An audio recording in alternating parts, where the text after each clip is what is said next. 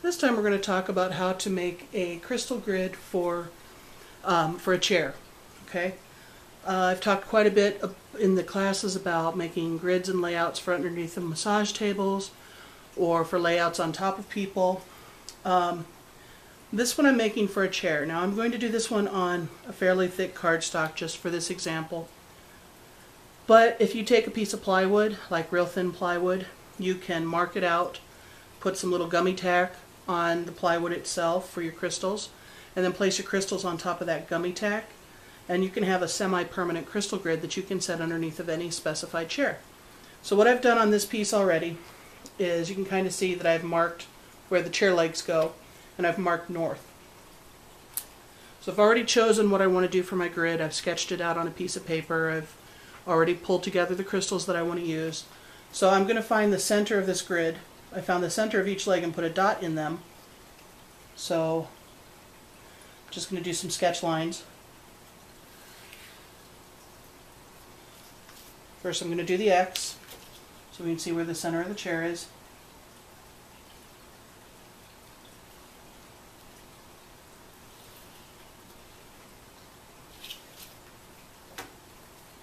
So center of the chair is right here. It doesn't quite look right because the back of my chair, the legs are closer together than the front of the chair, but this is going to be the center of our chair all the same. Okay? I want to keep nice straight lines between the legs as well so that I know where I want to put my perimeter pieces. So there's one.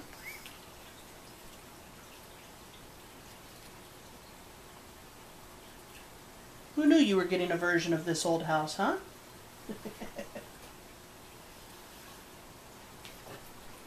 There's two.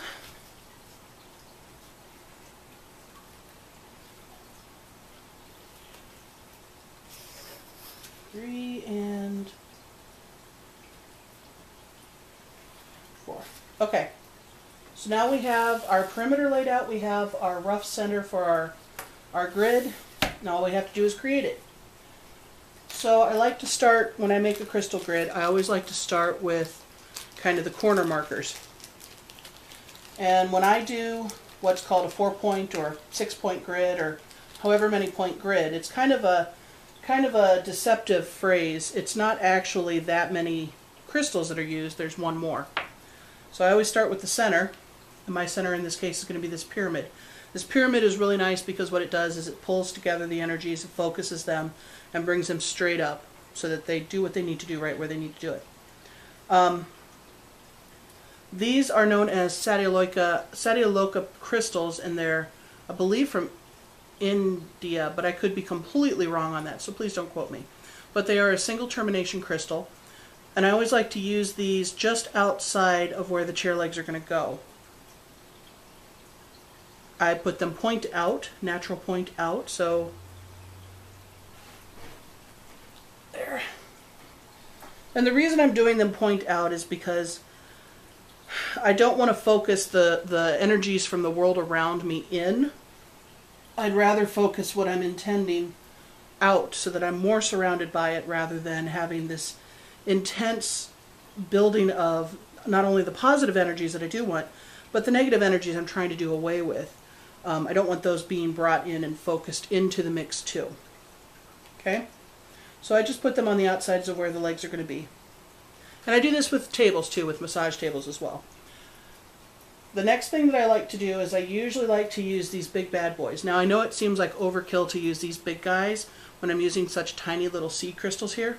These tiny little ones carry an awful lot of power all on their own. And at the moment I don't have really small crystals to do my perimeter, so I am kind of stuck using the big boys.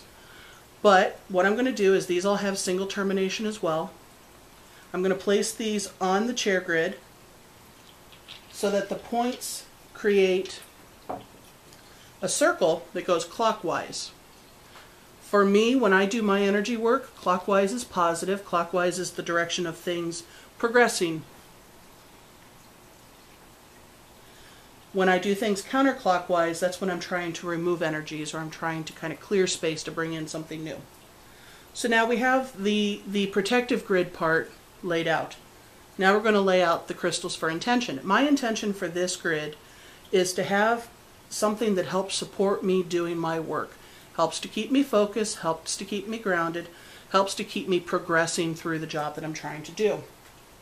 So I'm going to start with the north, and in the north I'm going to put hematite, and I'm just going to follow this nice little 8-pointed grid that's going on here.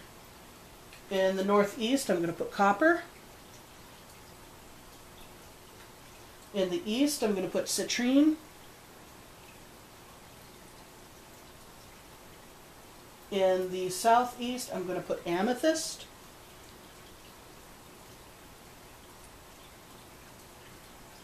In the south I'm going to use carnelian.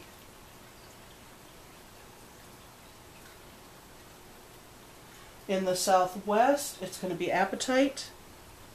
This is blue apatite if you're curious. In the west it will be lapis.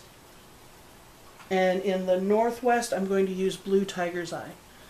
Now you want to kind of make sure that everything is pretty geometrically aligned. So this is where I may step away from my sketch lines a little bit. And then I always like to take just a clear crystal point wand. I like to use this one exclusively and specifically for this purpose. And what I do is I start with the center point. This is where I draw my energy in and connect my grid. So I start with my center point. I draw triangles. In this case it's triangles because it's a 4-point grid. 1, 2, 3, 4 points. And I always go off to the left first, but I go in a clockwise manner. So from center I go to the left corner, across the top to the other point, down. Back up to the right corner, down to the bottom right, back. Down to the bottom right, across to the bottom left, back. Down to the bottom left, up to the top left, back. Give it a clockwise spin. I encompass the entire space. I allow the energy to raise. And now this grid is activated and ready to go. I can place a chair on it, and then I can sit on the chair. Not on the table, of course, that would be silly.